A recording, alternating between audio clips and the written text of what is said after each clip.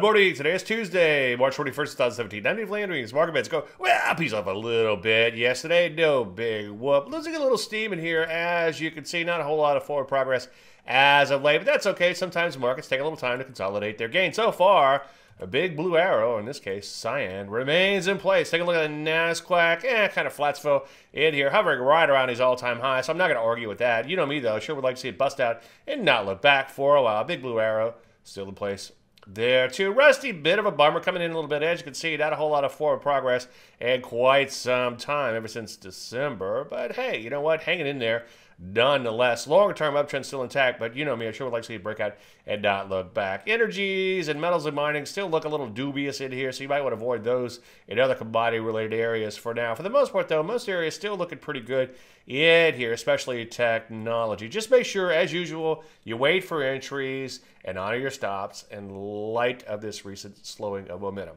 Any questions? Dave at DaveLandry.com. I'm Dave Landry, and you just heard Market Minute.